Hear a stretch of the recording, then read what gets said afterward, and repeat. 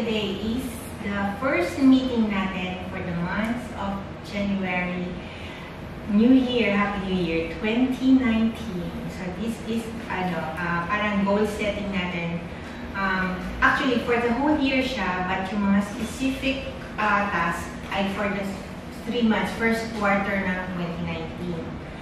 So this meeting is taped because I'm going to need reminders in case magkaroon ng mga reactions and counteractions at maging confusing ang mga pangyayari. So we all have something to look back. Pwede tayong mag-rewind. Di ba sabi ko sa iyo ganyan? Di ba? Pwede tayong minsan, ilang beses na namin na-experience yan in the past. Wala kaming ganyan, walang nag-minutes, nag-asahan kami. Ayoko nga. So mas maganda rin na naka-tape siya because yung minutes din natin will be recorded and passed sa ating future investors and mga ka-tie-ups ng company. So, ito yung wrap-up ng 2018. Dito magmumula ang mga public pronouncements ko, and I will also hold each one of you accountable for what you will hear from me today. So, January 3rd, 2019, Thursday, here in our office in Lucena City. So, I'm going to open up, siguro from now hanggang March, may mga topics kasi na mabubuksan. Kasi, di ba, we've known each other, like si Agnes, pinakamatagal. Anong month ka pumasok? July. But previous to that, before pumagot sa position na eligible ako na makapag-open ng bank account, magkaroon ng business registration, talagang marami akong kinalimbang. Kasi walang record dati. So talagang, ulitan to the max at saka pakiusapan. So dumating yung time na pwede na. So, but, previous to that, ngayon lang, after how many years, ngayon lang ulit siya mabubuksan. So, doon kasi naka-tie up yung aming family inheritance, yung aming family assets.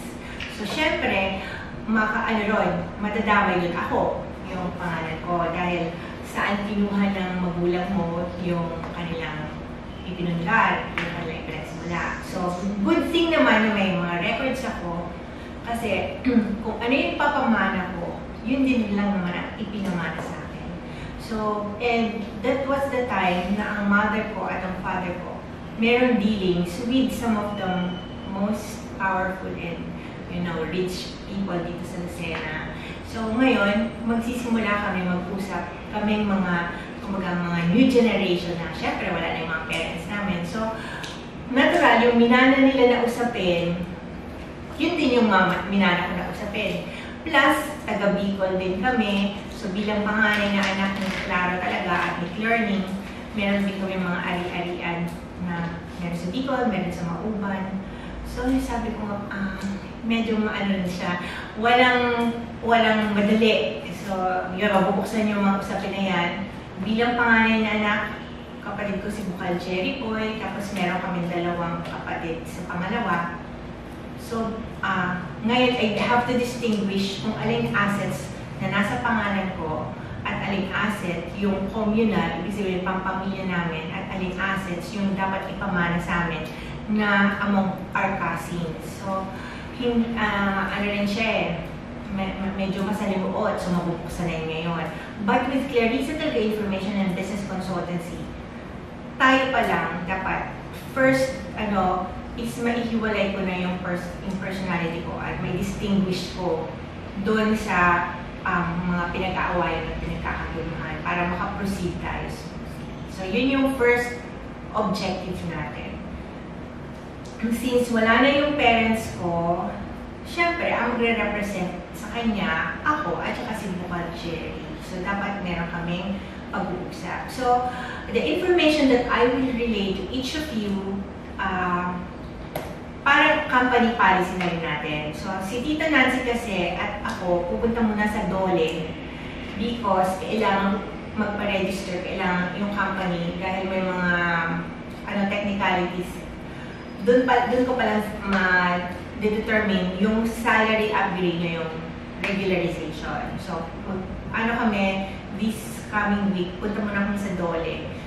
At ano naman yung mga employment contracts at saka yung kanilang mga, marami silang mga hinihingi.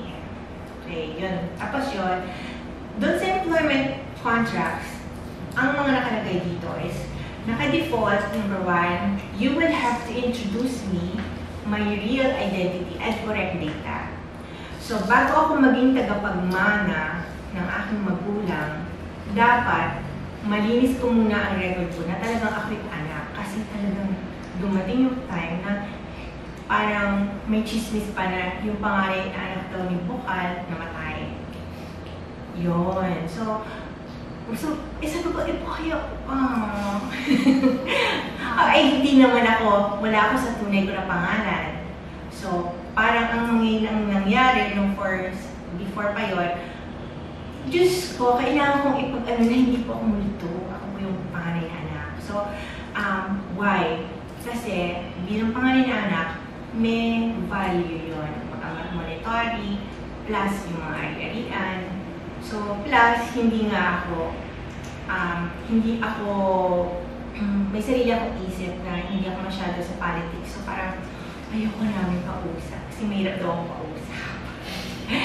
So, yun, kami, like sa tito ko, sa tito naman, I'd like to think na nagkaroon kami ng reconciliation at nagpatawaran kami. Kasi dumaan yung period namin. Kasi sino ba naman pamilya ang hindi dumadaan, di ba? Sa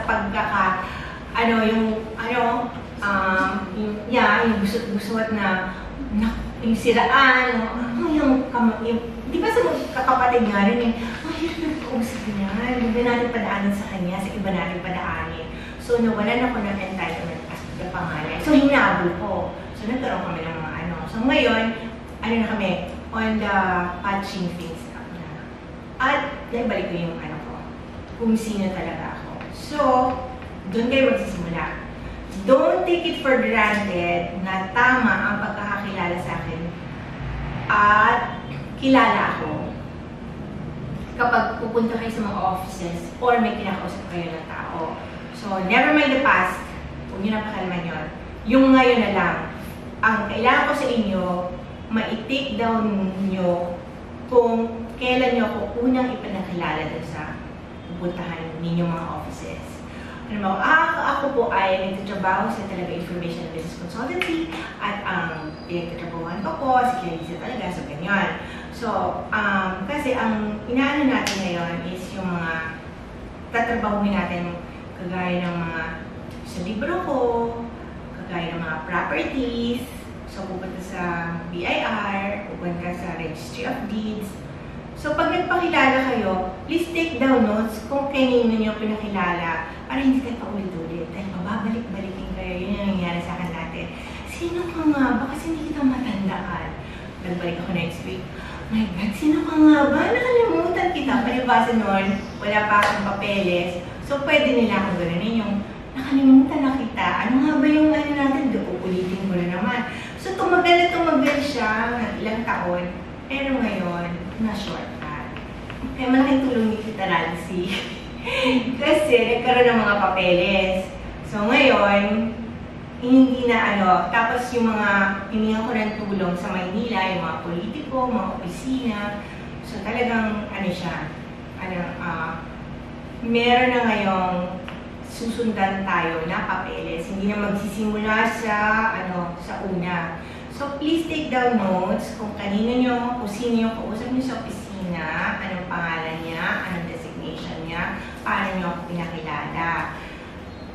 Kasi pag pinaulit-ulit, ang tawag doon, policy na. Policy nila na i-ignore, policy nila na hindi i-approve. So, okay lang. Basta sabihin sa atin yung basis. Yung, wala yung papeles, or ay, hindi pwede yan kasi may mga kailangan pang gawin. Okay lang yung gawin. Basta huwag lang sabihin, sino ka nga ba? Ano nga ba yun? Ano nga ba yung pinagagawa ko? Ano nga ba yung dahilan? Kaya nangungulit kayo or what? Diba? So, and when it comes to, halimbawa, magsiseta na rin yung tickets ngayon. May mga tao na, magugulat kayo kasi super nega. Merong konting nega lang meron, dadadmahin kayo. Pero okay lang kasi talagang may pinanggagalingan sila, may background kami. So, huwag niya na ano yun. Kung paano ko hindi nakipag-away sa kanila, anong life goes on, eh di ganun na rin. Marami pa dyan. Diyos ko, ang population ng Lucena ay, ano na tayo, ilang million at ilang 100,000 na tayo. We are going to saturate yung hindi, hindi yung surface lang, talagang bababa tayo. Ganun din sa Manila. So, we will go beyond. Talagang, nandito na tayo. Ito yung gains na naipon simula nung magsimula ako dito. Talagang, nagpakilala ako at family ko ready na ngayon para maipasa ko sa kanila yung mga papeles being my heirs. Okay, so, ito yung isa. I want to be specific sa accomplishment natin. First muna, in the year 2018. Ito yung nagawa ng grupo natin. Kasi malaking bagay na luminaw, umayos ang aking legal status, civil status. At 19 years old, nagpakasal ako, legal yung kasal. So, ibig sabihin, yung Family Code of the Philippines apply. So, it means yung tatlong anak, kasal siya sa loob ng marriage. So, hindi sila anak sa outside. Tapos, bukod doon, yung pinakasalan ko ay buhay na buhay. At lumipat sa makabilang bahay. So, meron siya ngayong asawa na we're in good terms naman. At meron siyang dalawang anak doon.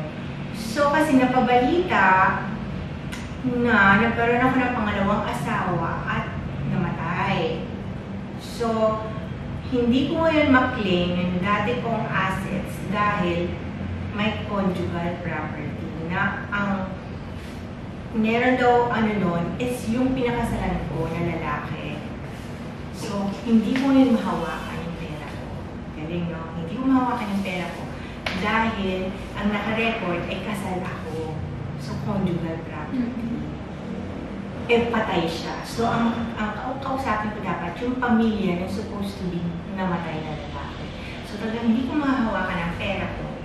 Kasi kailangan malinis ko muna na hindi po ako yung tao na yan. At wala akong pinakasalan na second husband. Dahil paano ako, ay di siya, yun? Bigamy. Ang bigamy hindi ka na-allow, di ba? Yung buhay pa yung asawa mo, hindi ka naman, kasal ka naman doon.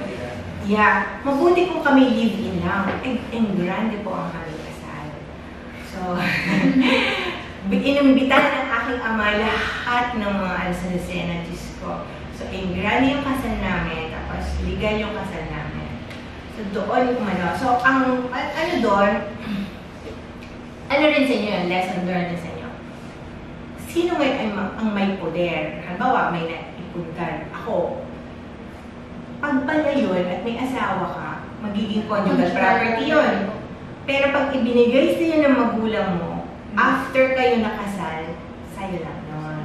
So kung bibigyan mo yung anak mo, halimbawa, after nung kasal, kasi lahat ng property niya, bago siya ikasal, magiging joint kayo. So yung naipundar mo, pag nag-asawa kayo, conjugal yun. Oo. Pero yung binigay sa'yo, kasal na, hindi. So, ngayon, halimbawa, may naipundar kayong dalawa na for the record talaga, nagsimula tayo ng business. Hati tayo dito sa business hati tayo ng kapital. So talagang malinaw na conjugal yun. Yun daw yung nangyari. Sabi ko, sino po ba yun? Sino po ba yung pinakasalan ko? Ay, ayan ang linaw. So yun talaga, sabi ko, hindi nga ako, wala nga akong pinapakasalan ng iba.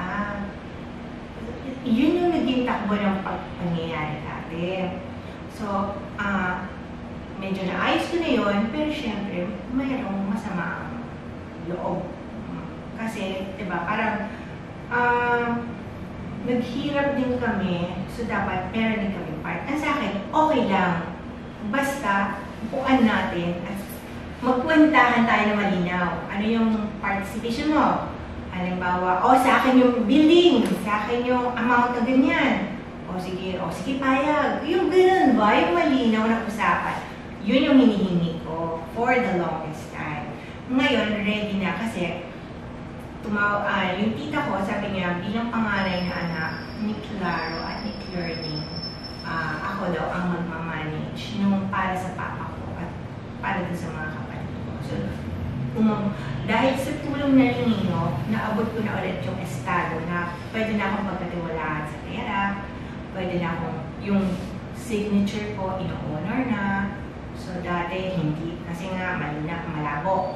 Ngayon, meron pa akong mga titulo na inaayos ngayon.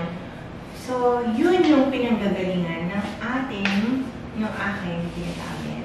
Kaya that's why, okay lang, sabi ko, yung ins and outs ng financial natin ngayon, dahil nag-establish tayo, the bigger picture is, mas malaki yung hinahabol ko kaysa magkano lang yung pwedeng pumasok sa atin araw-araw. So, ang hinabol ko talaga is yung buong buhay ko. Isipin mo, dati, wala! Ngayon meron na. So, sa akin, mas malaking bagay yun. Kaysa yung 1,000, 5,000 na papasok na pera, bariya lang yun. Tsaka, hindi ba, parang insulto naman yun. Binigay sa akin ng magulang ko, binigay ng lola ko. Tapos, ako kahit ng kahit for 5,000, 6,000. Tapos may isang, hindi ko maaboy, hindi man lang namin mapaghatian ng mga anak ko kasi wala pala sa amin. So, yun yun. So, ngayon, ang first quarter ng 2019 is a period of testing. So, tetestingin natin ang market, tetestingin natin ang good faith ng iba't ibang offices na nagkaroon ako dati ng misunderstanding. Kasi yun ang dahilan kaya ako naghumingi ng sorry sa kanila. But, titingnan natin ngayon kung paano sila makikipag-usap sa atin ngayon na back to business na. Yung bang, hey, I'm back. Ano yung pag-uusapan natin ngayon? So, hihiwalay na natin yung mga pagtatalo natin in the past, yung mga quarrels. Kasi ngayon, let's be professional. That's why, ako muna ang pupunta sa mga offices na yun dahil magiging personal. Gusto ko kayo muna so that ma-establish natin na hindi personal yung lakad natin. Professional. Na this is in line with the business operation at let bygone days be bygone. Diba? Parang, na lang, iba yung usapan natin ng tayong dalawa lang. Ibang usapan yung merong kailangan ng sweldo, may kailangan, diba, bawat isa sa atin, may pangangailangan. So, kung yung away namin ay makaka-apekto na sa mga kagaya ninyo, hindi dapat. So, dapat hiwalay. So, that's why, yun, period of testing. So, kung testing, pwedeng may nega, super nega, meron tatarayan. Kaya huwag kang makikipagtarayan, ha? Deadma lang. Okay, thank you po. Tapos, pero meron din positive kasi, alam mo ba, ang anak ko, during those times, that because of the sympathy, lahat silang tatlo nag-top sa sales dito sa Lucena. Tinulungan sila, med-rep sila, tinulungan sila ng mga doctors, tinulungan sila ng award sila ng tatlo. Kaya sila, right after college, nagtrabaho agad sila sa pharmaceutical. Agad sila, award agad. Because may mga tao na tumulong sa amin. So yun. So merong mga tao na talagang hanggang ngayon hindi ayaw kong kausapin, ayaw kong tingnan, ayaw akong i-acknowledge. Pero marami din na tumulong talaga sa amin. So yung second, yung natin, yung urban fashion modeling search, ganun yung mangyayari. Yung internet natin, hindi ko na siya ipapakabit ko siya na ganyan kasi dumating na yung response ng Globe. Ang sabi ng Globe, ang sabi ng Globe ay, ang bibigyan na sa atin ay wireless na naman, parang ganito rin. Wireless na LTE, tapos ito, ay ma'am, This is to inform you that LTE Wireless Corporation is not may pala nito. Ayan. Sabi ko ano ko kay Lee, kasi hindi rin naman maganda eh. Ayan. This is to inform you that upon checking on your location, the only available facility we can offer you right now is LTE wireless connection. So wireless, hindi rin tayo nakakasigurado. Hindi po kasi masyado malakas ang glow dito sa facility. Oo. Yes, So, I know it. See? Tapos, hindi rin naman tayo makaka-avail ng 3 months na wala yung free, yung Free trial. Oo, so hindi rin. Okay lang. Because, ang 3 months natin will be out in the real world. Kasi ang kailangan lang natin sa internet is magpasa ng yung sa communication, sa email, pero definitely hindi naman tayo mag-aano dito. Hindi natin kailangan ng maraming internet ngayong 3 months. Ang meron tayo ay tablet na merong, doon natin lalagay yung SIM ng broadband. Kasi when you go to the offices, parang diretso, doon pepelma, parang hindi tayo maraming papel. So, yung papel, bukod yung papel, doon na lang i-receive. Plus, ang Lazada ngayon diperma na lang dun sa plus yung photo documentary nila. Ano na rin, para yung picture dun sa tablet, yung camera nila, hindi para talaga kung sino yung pumirma. Ganun na tayo ngayon. So, ang natin is more on filing. So, hindi natin kailangan ng malakas na internet. So, ang ngayon is encoding of first novel for serialization. Nasabi ko na kay Michael, i-encode natin yung libro ko na ginawa na siya talaga. Sa totoo lang, sinabi sa akin ng papa ko noon, nanalo yung award bago siya namatay. At syempre, at sabi niya, parang hindi mo makukuha. Bakit? Parang storya. Sabi niya, okay lang. Sige, sabi ko, I can wait. But definitely, Kate, it's mine. So, one of the letters na gagawin natin is a national library para sabihin sa kanila na ipapublicate, ilalabas natin siya sa publication, isi-serialize natin. Hindi ako pwedeng kahit ako yung sumulat sa Precious Publishing sa Tagalog, hindi ko siya pwedeng ilabas sa public dahil hindi ako may-ari ng copyright. Nung binayaran ako ni Mr. June Matias para sa professional fee, ibinenta ko sa kanya yung rights ng libro. So, hindi ko na siya pwedeng pakalaman. But yung English, ako yung nakarehistro doon. Ngayon, doon mapapatunayan kung sino talaga yung may-ari. Dahil once na inilabas mo yan, I can be sued kung hindi talaga ako. Pwede akong i-demanda